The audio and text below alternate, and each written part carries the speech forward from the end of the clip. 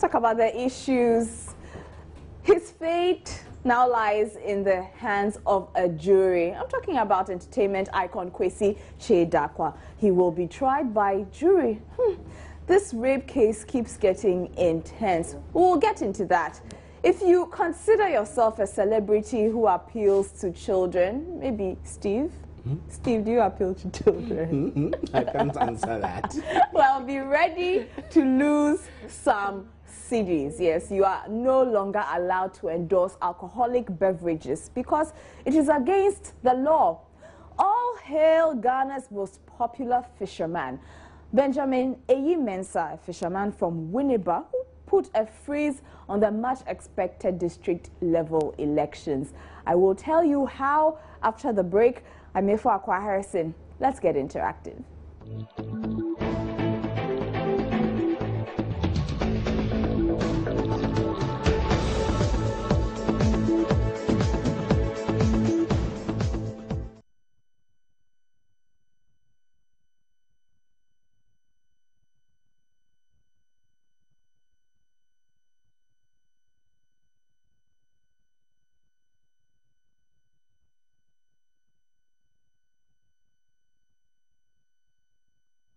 Join us via all our social media platforms. We're on facebook.com/Joy News on TV. You can also find us on Twitter. It's at Joy News on TV or at JN Interactive GH. You can also find us via email. It's joynews@multitvworld.com, or we are on WhatsApp. The number is 054-010-9009.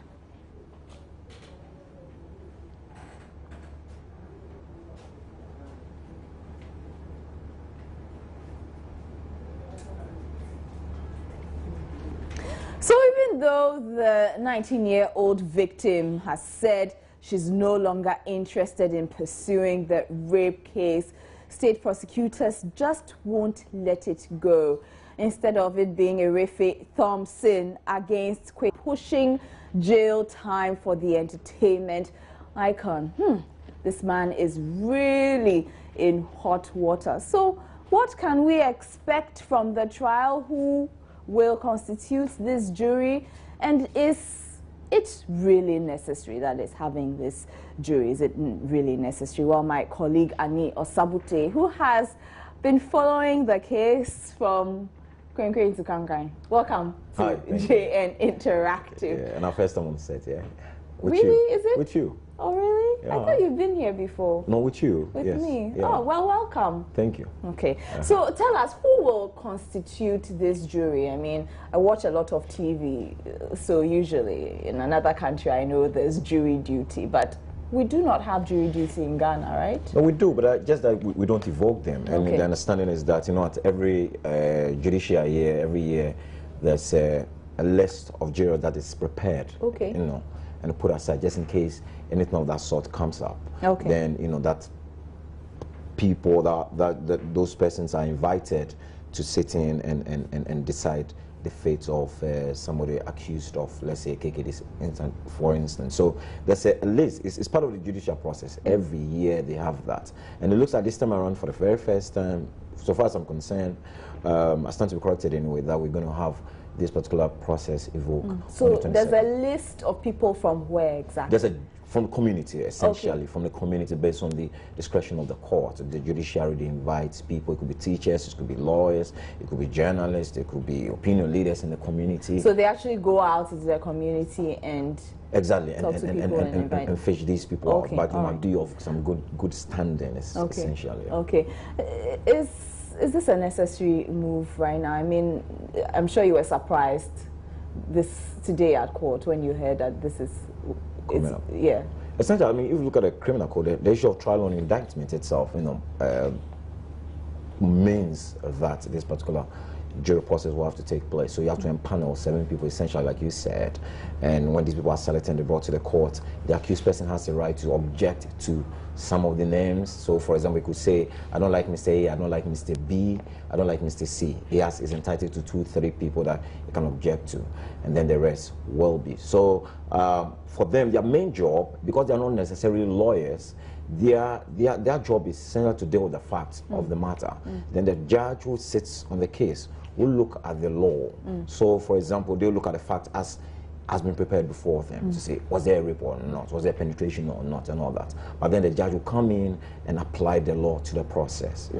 So, in your opinion, if there is a jury, what will this mean for KKD? For me, it's a gray area. I don't know what their mind will be. I don't really know what exactly is going to happen on the 22nd of April, because that is when, whether or not there'll be an objection in the first place. It would be interesting, for example, to bring the list of jurors out and for an objection to be raised. There'll be no reason as to why, but maybe he said, I do not like Mr. A, Mr. B, you know. But I've heard other people say, for example, that it's a good thing for him. I've equally heard other people to say that it's going to be very interesting, because for me as a journalist who reports from the court, this is the very first time I'm going to see something like that. Normally we see them in movies, you know, but this time around you're right there in the court and you're seeing the issue. And these people are not necessarily, were not necessarily present when the incident happened. So more or less like coming from a completely different community or perspective. They were not present when the alleged rape or whatever happened.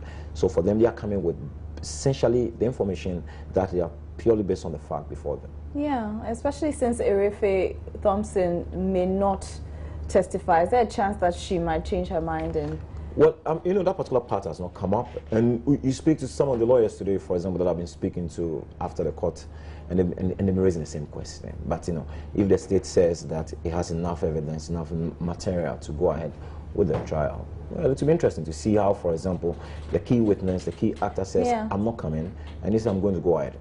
Others are raising questions about subpoena. I'm not too sure about that. I don't really know whether they're going to subpoena, but the question people are also asking is, if you bring a subpoena to come, and she said that was not rape. So that is, they will ask her to come by force, by court order, through legal means. Okay, so granted that she comes and says, well, I was not raped, but it was consensual, and move on. It crashes your case. Yeah, wow. Okay, well, we'll see how it develops. You know, KKD goes back to court on April 22nd, as Annie has updated us. We posted on Facebook, and some of your comments here. Jerry Harry Lawson Bakuri says, well, the laws must work, as the saying goes, the axe must be God, no matter whose ox is being God.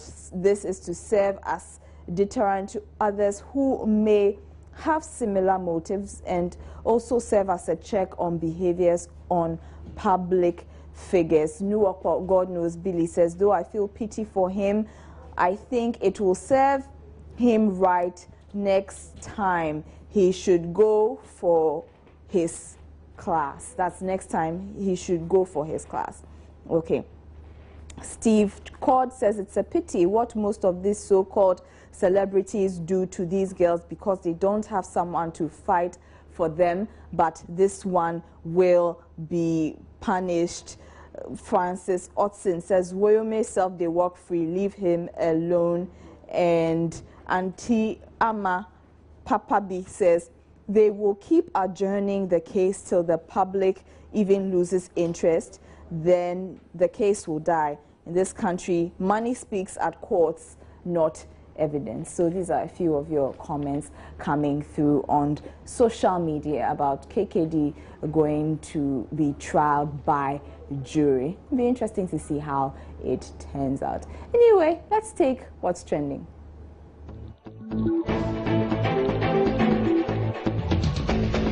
Hey people, the Twitterverse is alive and buzzing tonight. Let's take a look at what people are talking about. KKD seems to be on people's minds today. The Wolf of Wall Street says a 7-member jury to try KKD? I mean, how? The state prosecutor should have been responsible for Woyome's case instead. It's complete trash. Manje Taki is surprised. Ghana really uses jury system? Ghana Filler is quoting Maurice Ampao, saying KKD must be jailed if found guilty. And Ebenezer Donko reports legal team of KKD angry over delays by prosecutor. Another person who's creating buzz is Martin Amidou. Nime Ebo says, we appreciate you, Mr. Martin Amidou. Hashtag Red Friday. Hashtag Occupy Ghana. Hashtag bring back our money at prevailing interest rates. I can just picture Alhaji Daben shaking his head as he says, Martin Amidu, that man. And Nana Sapong Ajiman says, bring back Martin ABK Amidu. Cut off Marietta Brew. Hashtag Red Friday. Loading. I'll be back another day with what's trending.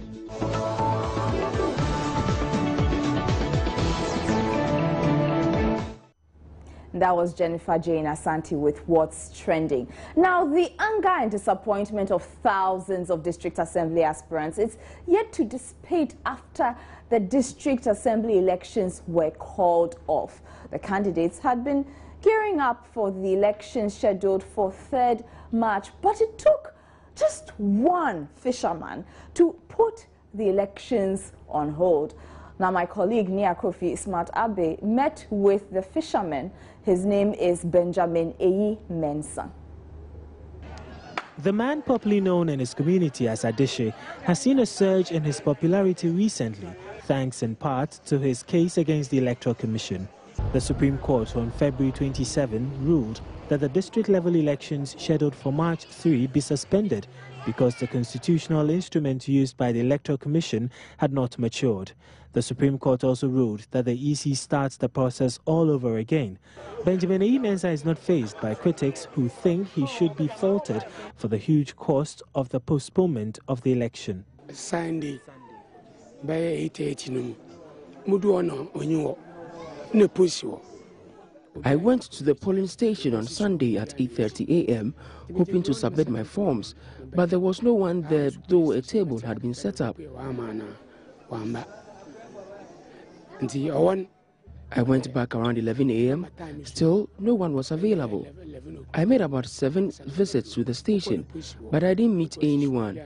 When I went there for the last time at about 5:30 p.m., the setup was no longer available. He added the court became the only suitable option after all avenues to resolve the matter with the EC failed. I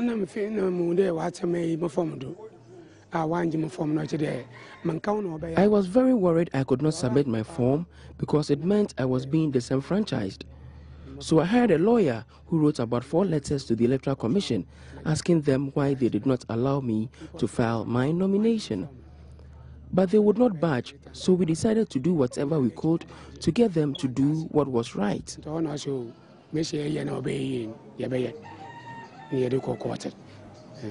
Short of rendering an apology to his colleague aspirants, Mr. Mensah said any of them could have suffered the same fate, hence the need to take steps to prevent a larger number of aspirants from being disenfranchised. Up close and personal with Benjamin Eyi Mensah, and we posted on facebook.com/Joy News on TV. The fisherman who sued the Electoral Commission says his action was to protect his political rights.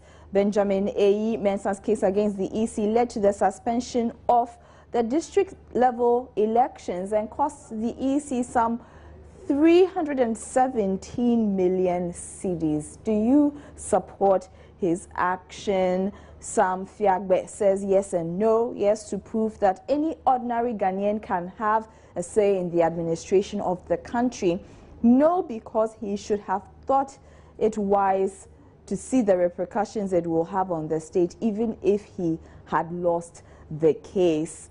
Ali Al-Hassan Sabato says, I agree with him. It is a step in the right direction. Nantoma Mahamadou Badum Sugri says, Badum Sugu, I beg your pardon, says yes, to prove that all Ghanaians are equal and should be given equal treatment. Jerry Harry Lawson Bakuri says, well, this shows how far democracy has come as a country, even though the state might have incurred losses. But most importantly, this will serve as a wake-up call for all authorities when taking decisions. Marjorie Tremating says it cost us too much. Mensah Konto Stephen says he has done very well. Nuokpo, God knows, Billy says, though it cost us dearly, it serves as a wake-up call to our institutions and leaders that they can't stand up and do anything they like without following the Constitution. Ofori Atta says it's only the wicked who will see his action to be bad. How can he allow this old man to infringe on his rights? Otu Eric says the AC has taken Ghanaians for granted for far too long. This case exposed the incompetence of our Electoral Commission. And I'll end with Fusaini Abbas. He says, I think the right thing must be done no matter the outcome or the consequences. So these are a few of your comments coming through on social media about the man who led the EC, or who caused the EC to suspend the district level elections, even though it costs them over 300 million cedis. Well, if you're a celebrity and you are popular with children, you can lose some money. We'll be telling you how and why after the break.